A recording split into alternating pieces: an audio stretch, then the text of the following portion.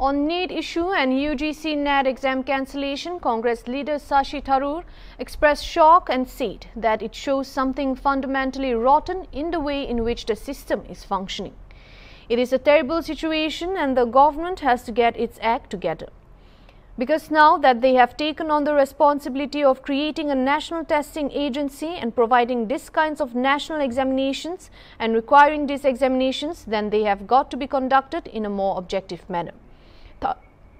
Tharoor further said that this ridiculous practice of paper leaks ought to be punished very stringently. I think it's shocking. I think it really shows us something fundamentally rotten in the way in which the system is functioning. And you realize how hard people prepare for these examinations.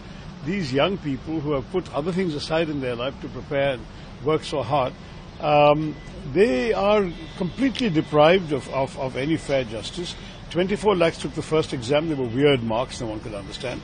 11 lakhs took the exam, now they've got to take it again.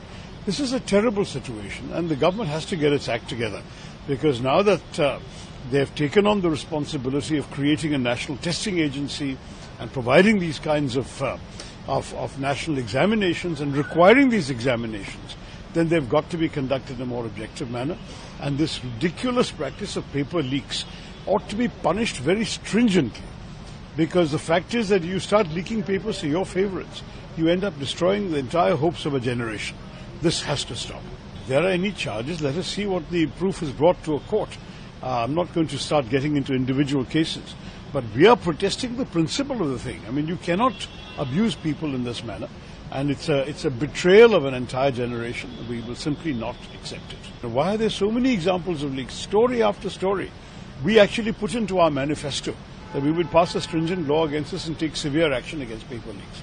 We understand what it represents for young people to study, prepare for an examination, all their hopes for the future admissions, future jobs and so on, rest on these examinations. They ought to be completely above suspicion. And the importance of this cannot be overstated. I'm very glad that Rahulji, the Congress party, we are all standing up very, very firmly to indicate to the public that this is something we know matters to the people in this country, the young, aspiring youth of our country, and we will not let them down. Inevitably, an issue of this importance will have to be raised. Right now, let's go through the swearing in and so on next week, and then we'll see. Thank you very much.